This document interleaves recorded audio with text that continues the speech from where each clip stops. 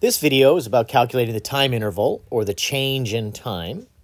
The formula, change in time, is equal to the instantaneous time minus the initial time, or the start time. And we have that defined here, the time interval, or the change in time. That's what delta t is. The t by itself is the instantaneous time, or the time at any moment. And the t0 is the initial time, or the time in the beginning, the time when we started.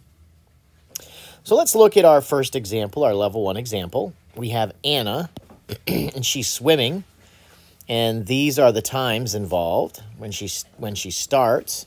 So this is actually something we can label as time 0.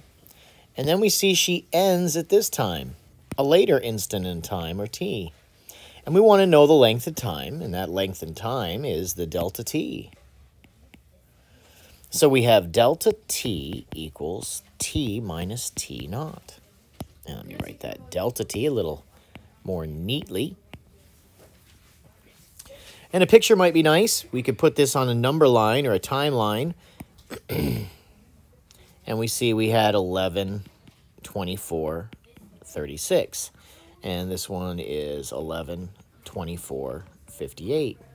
Now, this isn't a number line like position where it's the y location or the y position. This is just a number so we can see the relative numbers to each other. And we see that time is progressing that way.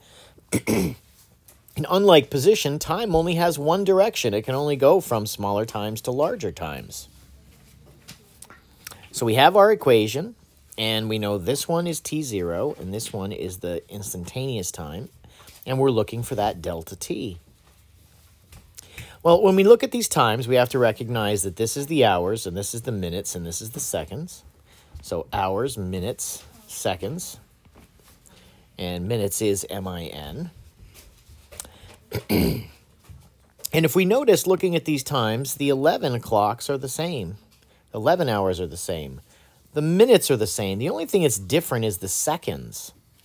So we can then define this as t0 is 36, and the instantaneous is 56.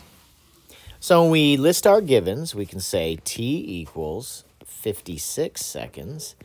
t0 is 36 seconds. Oh, it's 58 seconds, excuse me. 58 and 58.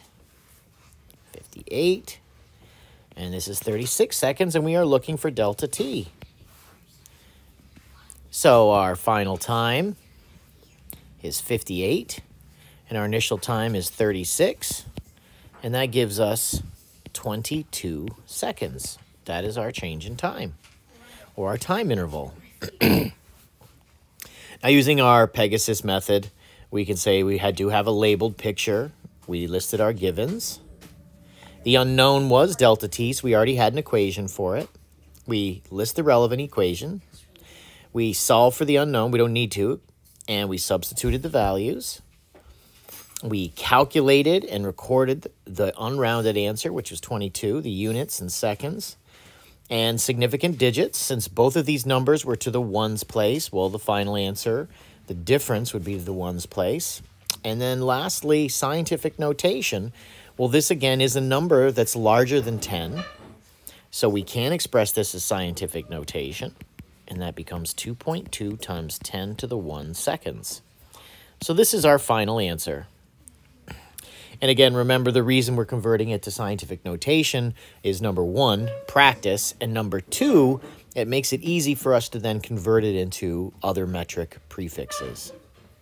And so that then is our level 1 example.